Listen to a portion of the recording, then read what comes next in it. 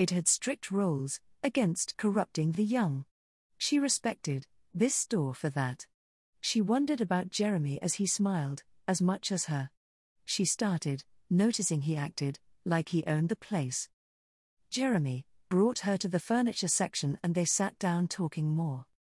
Mark had floored him yet again. He saw them, Liana and Jeremy, talking once again. He noticed she was having a blast. Then he saw it. Hold on, let me get my breath from all this laughter. Okay, Liana, you do that. Liana was holding her stomach when she noticed a young girl coming over. As she came closer, Liana noticed she worked here. She might be the sales lady for this section. Liana thought. She was right. Hi, may I help you too?